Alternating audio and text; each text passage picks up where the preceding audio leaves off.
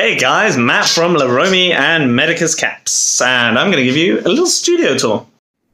Okay, so we'll start here, one side of the studio, with all the kind of fabrics and even some stuff that we're throwing away and chucking it on the floor.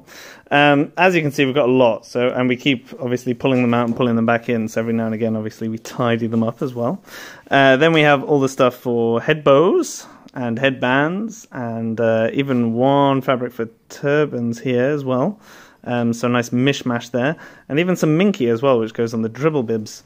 Then we have beautiful Laromi, who's busy cutting away. We're also trying just a kind of custom project of putting cool little designs as pocket squares on t-shirts.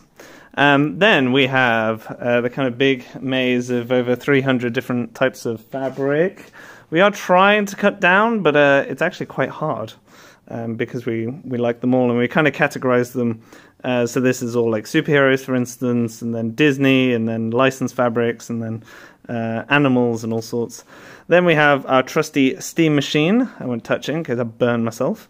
Then we have all the poppers, which can go on the dribble bibs.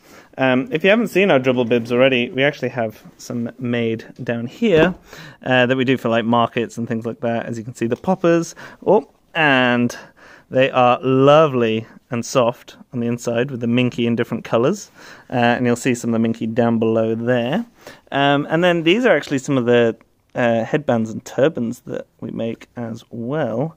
And these are the twisted ones, hence it looks a bit of a mess. So yes, moving swiftly on, we have a little dummy. We used to do bibs for these, but we've actually decided to discontinue them because they're just not really... We can't really price them as if we were a sweatshop in China. Then we have these little teethers, and these basically attach to the bottom of the bibs.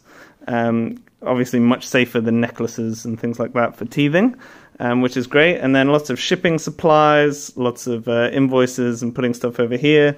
Then we have our trusty embroidery machine, and the whole idea is to embroider loads of cool custom things. Let's see if I can find one that I've done. What are you looking for? It's just the like this. Two little kidneys, so this is for the Medicus caps. So that's ready to do there.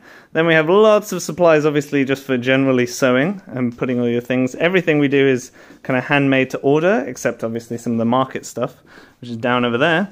And there's a Romy sitting in position, ready to demonstrate. So then we have things where orders are. Water is very important. And then finally we kind of have an area for taking photos, and this is kind of our pretend infinity wall, which is actually made out of a banner that we take to markets as well. So it's good to double stuff up.